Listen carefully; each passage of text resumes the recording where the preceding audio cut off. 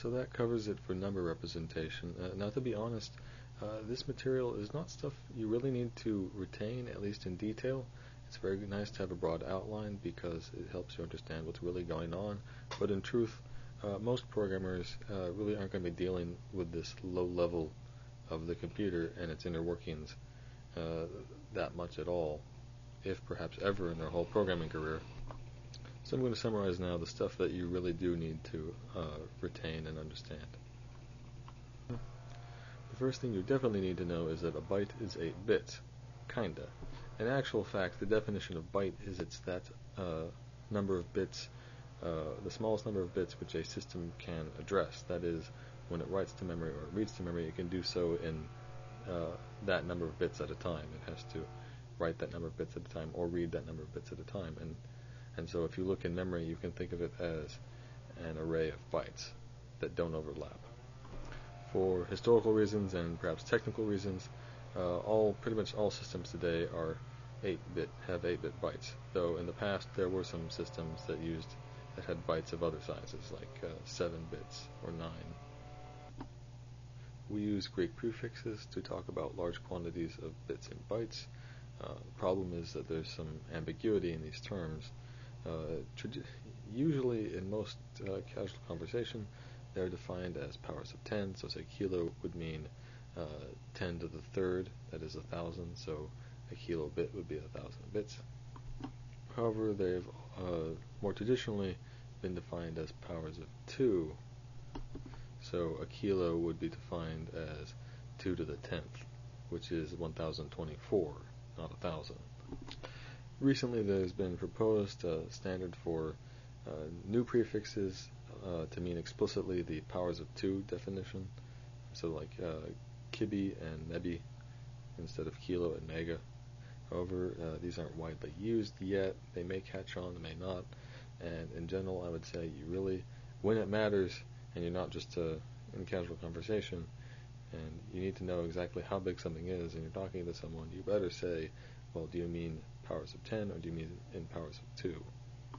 You've probably dealt with this ambiguity yourself. You've probably encountered it if you bought a hard drive and it says, say, on the box it says it's 100 gigabytes, but then when you put it in your system and say Windows reports how big it is, Windows reports the size of the drive in terms of powers of 2, whereas on the box they put it in powers of 10.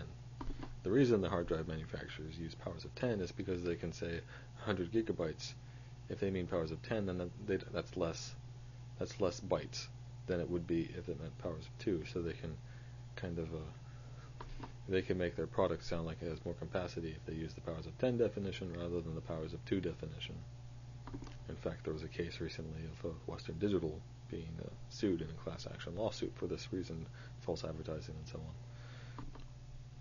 The really important thing to understand in general about binary data is that it has no inherent meaning.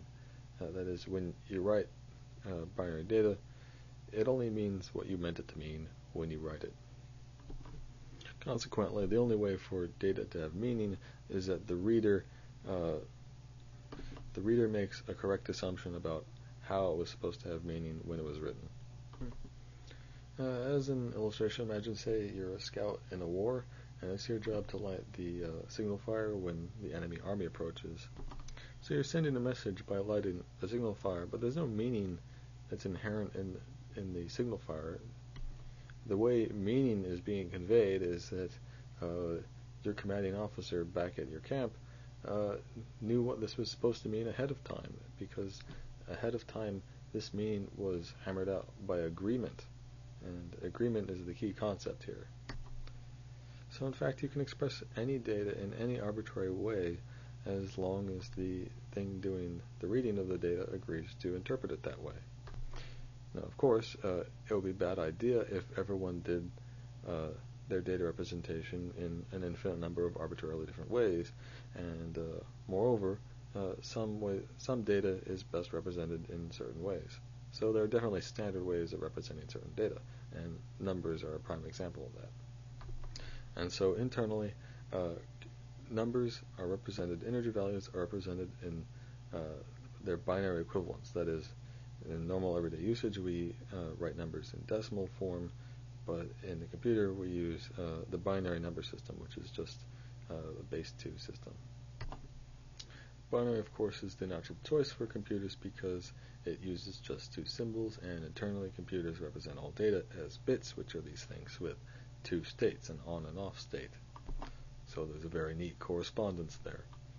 The only real problem with binary is that if even small quantities are expressed, you're using a whole lot of digits to express them, so they take up a lot of space when written out, and that makes it difficult to read and write. So we use hexadecimal and octal as ways of writing binary in abbreviated form. Though I should say octal has very limited use these days. It's not seen very often. There are 2 ways of representing negative integers. One's called the ones complement form, and the other is the twos complement form. In ones complement form, it's really just the same, except we set aside the high bit, that is the leftmost bit, to indicate the sign. When that bit is cleared, then the value is positive. When the bit is set, then the value is negative. Twos complement form is much less intuitive. Effectively, the high bit also indicates a sign in the same way. It's just that the difference between a positive number and its negative, the difference between them is more than just setting the high bit. So say if you have positive 5 and you want negative 5, you do more than just set the high bit to 1. The conversion process is actually, you take the number, if you want to convert from negative to positive or positive to negative in twos complement, you flip all the bits and then you add 1. And this is quite odd, but if you chart it out in a circle, you'll see that it really kind of goes, it actually loops around, as I demonstrated earlier. The advantage of twos complement, the reason we have it, even though it's much less intuitive, is that in some cases it makes computation easier to do. There are 3 ways of representing rational values, which are non-integer values essentially, things like 8 over 7 or 25.3, etc. The first scheme is called rational notation. It uses 2 integers. One is used to represent the numerator, the other is used to represent the denominator. That's pretty straightforward. The second scheme for representing rational values is called fixed point. This is essentially the equivalent of expressing numbers as, say, 32.7 rather than as a fraction. So you can think of it as simply designating some bits to be left of the radix point and some bits to represent the right of the radix point. And radix point, you're probably used to calling it the decimal point, by the way, but more accurately it's called the radix point. Now that's a fairly simple idea there, except what you do not generally expect when you encounter this is that the conversion from decimal to binary on the right side of a radix point works differently than it does on the conversion of the left side of the radix point, and you get some surprises. And I discussed this in detail. However, it may be a difficult concept to grasp, but once you get it, it's really quite a simple idea. The third scheme is called floating point, and it is essentially the computing equivalent of scientific notation. You represent values as being the product of a significand, otherwise known as the mantissa, multiplied times an exponent. There's nothing particularly tricky about floating point any more than there is about fixed point. Once you understand fixed point, I think it's much easier to grasp floating point. The real trick, I think, is really in understanding how values expressed in binary right of the radix point, how the translation from decimal is difficult, and understanding it is difficult. Other than that, I think it's pretty straightforward. However, that said, there is the IEEE standard for floating point, which, as I showed you earlier, it arrays the way it organizes the bits is a bit odd, as you may remember. The other thing to remember about the IEEE floating point standard is that it reserves 6 special values: +0, -0, positive infinity, negative infinity, quiet, not a number, and signaling, not a number. And those not a numbers are for special values indicating essentially that something went wrong, that the result of an operation has an indeterminate value, in the case of quiet, not a number, or that the operation itself was bogus, in the case of signaling, not a number.